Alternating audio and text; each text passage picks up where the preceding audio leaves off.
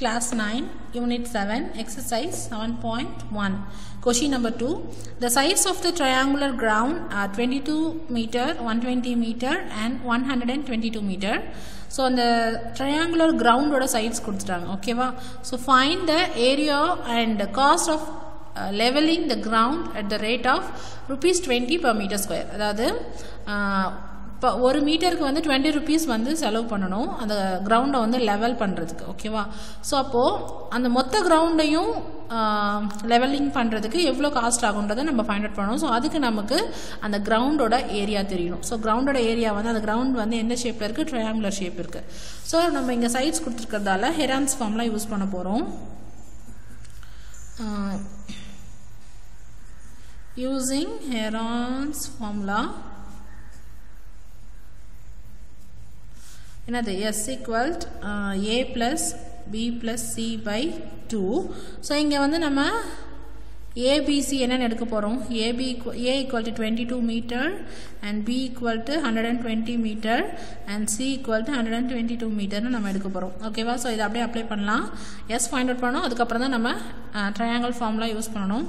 Aங்கிறது 22, B equal to 120 and C equal to 122 divided by 2. So இது மூணுத்தையும் நீங்கள் add பண்ணிங்கன்னா உங்களுக்கு என்ன கிடைக்கும் அப்படின்னா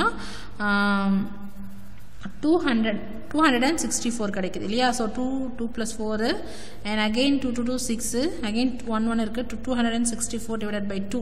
இது நீங்கள் சிம்பிளிஃபை பண்ணிங்கன்னா 132 கிடைக்கும். ஸோ அப்போ S equal to 132 metre. So நம்ம S ஃபைண்ட் அவுட் பண்ணிட்டோம். இப்போ area of triangular ground find out பண்ண போகிறோம். So area of triangle formula என்னது? S into S minus A, S minus B and S minus C square units. Okay. இப்போ S value நமக்கு தெரியும் 132 and 132 minus A equal to 22 and 132 minus 120 ஏன்னா இது B value and 132 minus 122 இது C value. So இப்போ minus பண்ண போகிறோம். First 132 அப்படியே வச்சுக்கலாம். மல்டிப்ளை 132ல் 22 மைனஸ் பண்ணிங்கன்னா 110 கிடைக்கும். இன்ட்டு 132ல் 120 மைனஸ் பண்ணிங்கன்னா உங்களுக்கு என்ன கிடைக்கும் அப்படின்னா 12 கிடைக்கும். ஓகே. அண்ட் தென் 133ல் சாரி இது 33யா? இல்லை 32 தான், இங்கே தப்பாக எழுதிட்டு. ஸோ அப்போ 132ல் 122 மைனஸ் பண்ணிங்கன்னா உங்களுக்கு 10 கிடச்சிருக்கு. ஸோ இப்போ இதை மல்டிப்ளை பண்ணலாமா? So 110 12 into 10 equal to 120. So இது மூணுத்தையும் நீங்கள் மல்டிப்ளை பண்ணீங்க அப்படின்னா உங்களுக்கு என்ன கிடைக்குது அப்படின்னா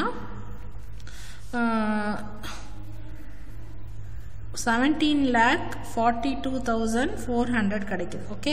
ஸோ இதுதான் வந்து நீங்கள் இது மூணு நம்பரையும் மல்டிப்ளை பண்ணி பாருங்கள், இந்த வேல்யூ கிடைக்குது. ஸோ இதை நம்ம ஸ்கொயர் ரூட் எடுக்கிறோம்.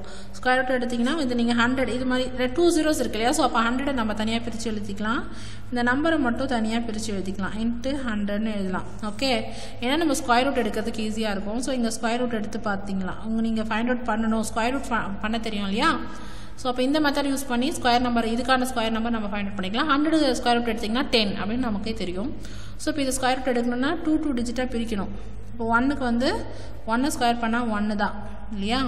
இப்போ அடுத்து வந்து மைனஸ் பண்ணிங்கன்னா 0, 74 கீழே கொண்டு வாங்க. ஸோ 1 2ஆல் மல்டிப்ளை பண்ணும்போது 2 இல்லையா? அப்போ 2 கூட எதை மல்டிப்ளை பண்ணால் 74 கிடைக்கும்? நியரஸ்ட் நம்பர் கிடைக்கும்னா 3 போட்டு பார்க்கலாம். 3 3s are 9, 2 3s are 6, 69. ஏன்னா அதுக்கு மேலே போனால் அதிகமாகிடும். ஸோ அப்போது 3 இங்கேயும் 3 இங்கேயும் 3 போட்டுக்கணும். அப்போ வந்து 69 வருது இல்லையா? மைனஸ் பண்ணிங்கன்னா உங்களுக்கு 14ல் 9 மைனஸ் பண்ணிங்கன்னா 5 660 ஆகிடும். அடுத்து 24 கீழே கொண்டு வரோம். இங்கே 13 2ஆல் மல்டிப்ளை பண்ணுறோம். 13 2ஆல் மல்டிப்ளை பண்ணிங்கன்னா உங்களுக்கு 26 ஆமாம் 26 கிடைக்கும். ஸோ 26 கூட எதை மல்டிப்ளை பண்ணி நியரஸ்ட் நம்பர் கிடைக்கும் அப்படின்னா எக்ஸாக்ட் நம்பர் இல்லை நியரஸ்ட் நம்பர் கிடைக்கும் அப்படின்னா 2 போட்டு மல்டிப்ளை பண்ணால் 524 கிடைக்குதா பார்க்கலாம். 2 2s are 4 and 6 2s are 12 carry on 2 2s are 524 exact value கிடச்சிருக்கு. ஸோ அப்போது இங்கேயும் 2 இங்கேயும் போட்டிங்கன்னா 524. ஸோ 0 ஆயிடுச்சு. இது உங்களுக்கு ஆல்ரெடி 8லேயே நீங்கள் படிச்சிருப்பீங்க எப்படி ஸ்கொயர் ரூட் எடுக்கிறதுன்றத. இப்போது 17,424 ஸ்கொயர் ரூட் எடுத்திங்கன்னா 132 கிடச்சிருக்கு.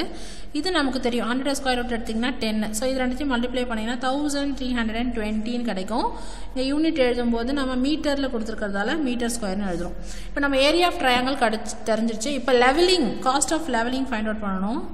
ஸோ காஸ்ட் ஆஃப் லெவலிங் வந்து ஒரு ஸ்கொயர் மீட்டருக்கு பர் ஸ்கொயர் மீட்டர் வந்து எவ்வளோன்னு கொடுத்துருக்காங்க, 20 rupeesனு கொடுத்துருக்காங்க. அப்போ இவ்வளோ ஸ்கொயர் மீட்டருக்கு எவ்வளோ கிடைக்கும்னா, அப்போது இந்த ஏரியாவை 20 rupeeஸால் மல்டிப்ளை பண்ணால் உங்களுக்கு அதுதான் வந்து cost of levelling. 2 2s are 4, 3 2s are 6, 1 2s are 2. So அப்போ 26,400 rupees அதுதான் வந்து காஸ்ட் ஆஃப் லெவலிங். ஓகே, அப்போது உங்களுக்கு காஸ்ட் ஆஃப் லெவலிங் எவ்வளோ வருது, 26,400 rupees.